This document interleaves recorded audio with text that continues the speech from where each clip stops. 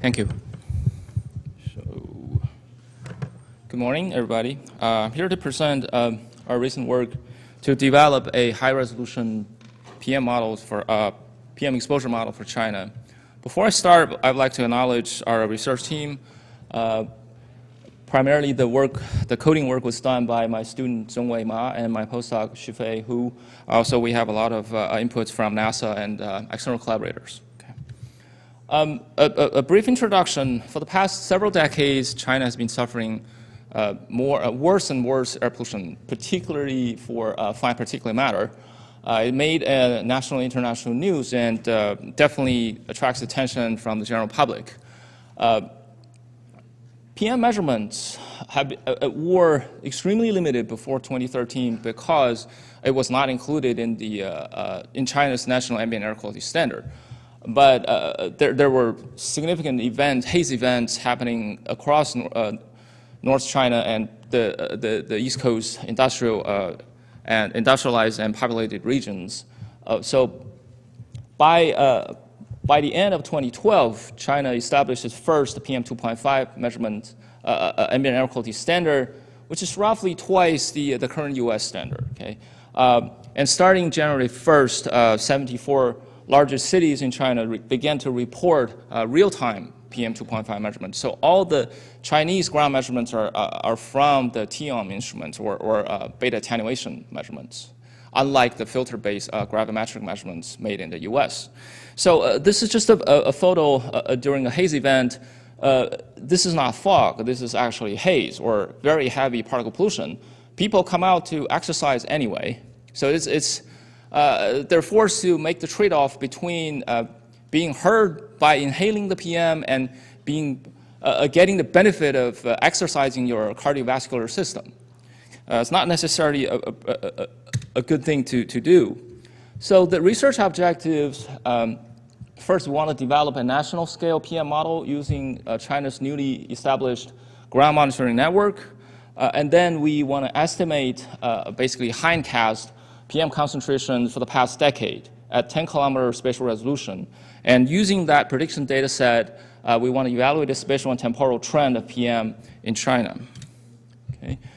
Study period and input data. This is a satellite-driven multi-level exposure model. The model year was set for 2013. This is the first year and the first complete year with ground measurements. Validation periods, we collect as many independent data sets as possible, and also we use the first 6 months of 2014 with probably 800 to 1,000 sites with actual measurements for validation. Ground measurements of PM₂.₅ came from all the public sources, okay, on the mainland in Hong Kong and in Taiwan. Altogether, 1,100 sites by early 2014. AOD data is collected from the Aquamodi's collection 6 level 2 data. We did a lot of customized treatment of the AOD to improve coverage while reserving the highest quality possible. Meteorological data comes from NASA's GEOS FP assimilation product. We also included NASA Modi's active fire information. Land use data is from ESA's glob cover 2009 and several other years of the glob cover data set. Okay?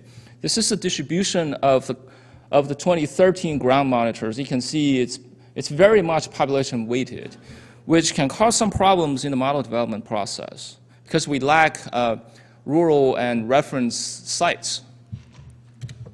Okay, model structure. This is a two-stage hierarchical model. The first stage is a linear mixed effect model with random slopes for AOD, temperature, wind speed, boundary layer height, and relative humidity. This stage covers all the temporal variability of PM, trying to capture that. And the second stage is built on the model residuals from the first stage. This is a generalized additive model with spatially varying terms only, such as the calculated forest cover and urban cover data. And then we did the standard tenfold cross-validation for model performance evaluation. So here is, let's see, works, okay.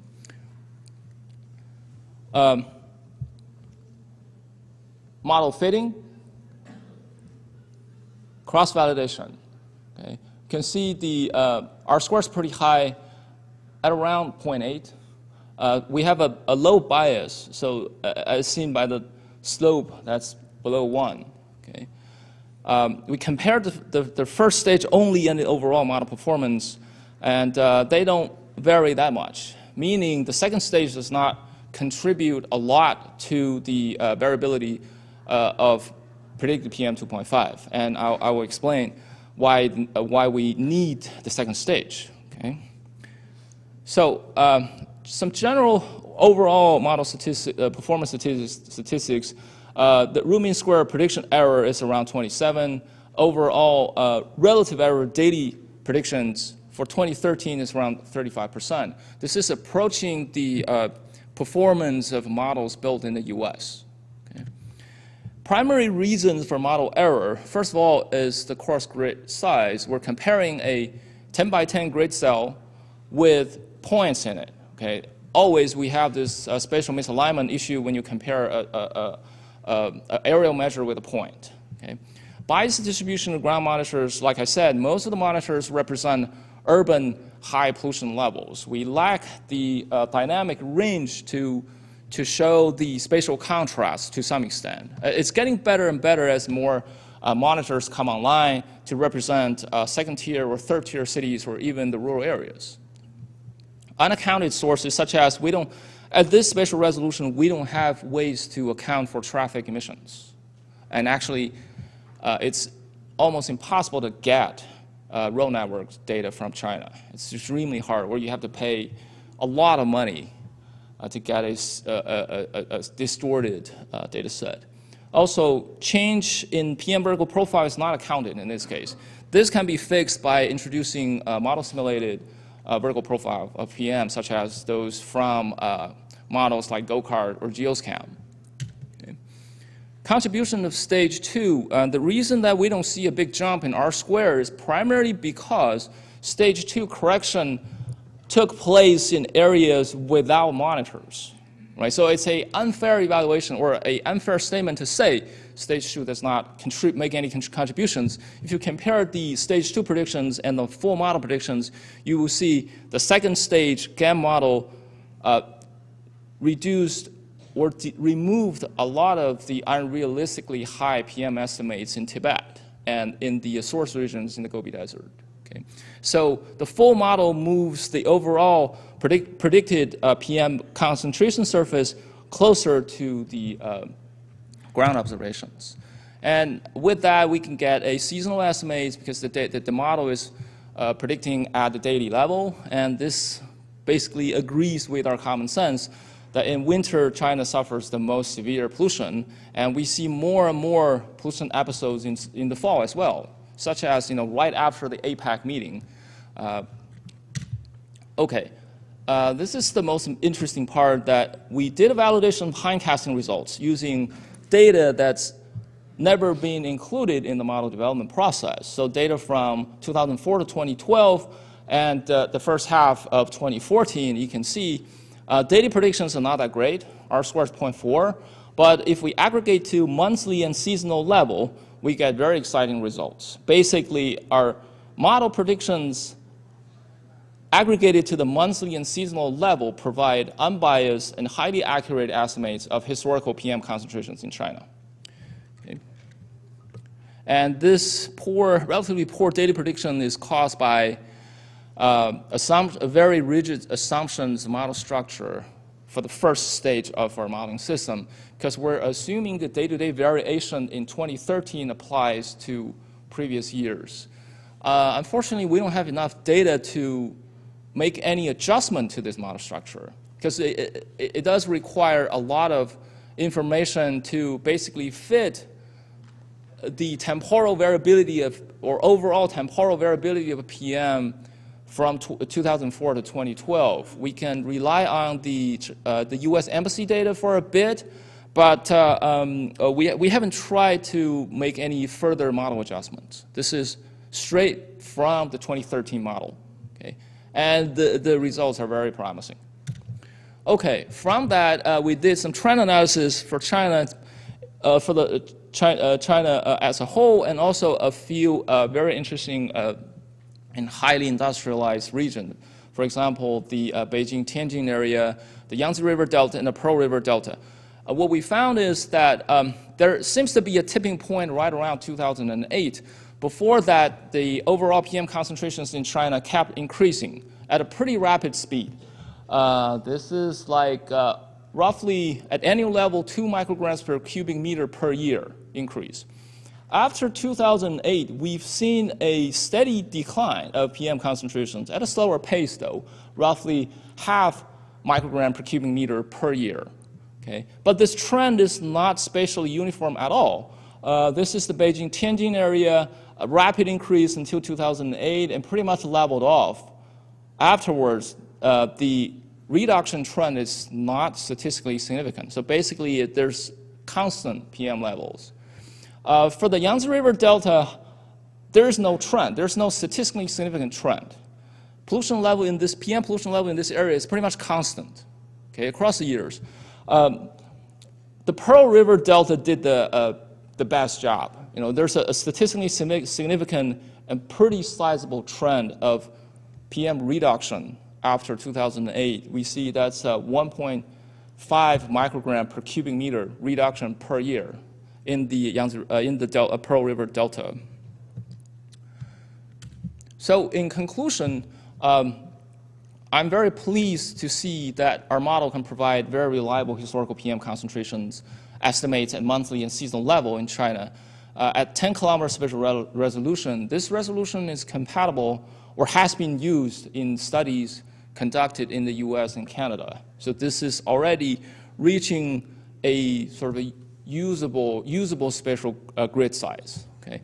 Although we can do better. We can probably increase that by, let's say, 10 to 100-fold. But the problem is, what do we do about them, right? And from that, we can see the PM levels in China does not have a linear trend. It does vary in time and in space, okay? So overall for China, we see an increase of roughly 2 micrograms per cubic meter between 2004 and 2007 nationwide, and a decrease of roughly half microgram per cubic meter between 2008 and 2013, with substantial spatial variability. And that's all I have to say. Thanks. So we have time for questions. Yes, please. Right.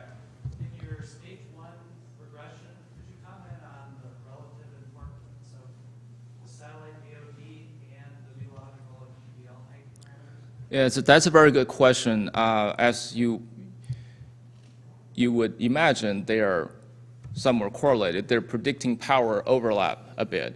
So we did analyze a subset or reduced model format for stage 1. If I drop all the land use and meteorology, I think R² dropped by 0.2 or something. So a AOD only model would give you a R² of 0.6. Yeah, something like that. And I have to say, if we have better auxiliary parameters, we can probably do a lot better job in the prediction process.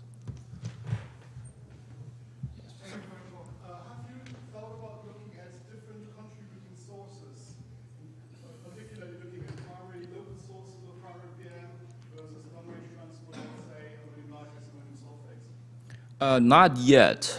We are working to get some emissions data from China.